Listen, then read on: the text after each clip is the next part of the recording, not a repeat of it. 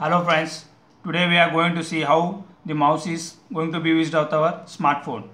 Now initially we are getting connected the mouse reader to our USB cord and getting it to connected to our smartphone. Yeah, now it got connected. Now you can see that the cursor is getting appeared on our screen, and now I'm going to open our app. I'm scrolling it. Yeah, I'm going to open the gallery now. Yeah, with our mouse cursor, and we can click on our photos and we can see our photos in this way. Yeah, getting back now. Now again I'm going to open my dial call. Yeah, and making a call to 000 and getting the speaker on now here.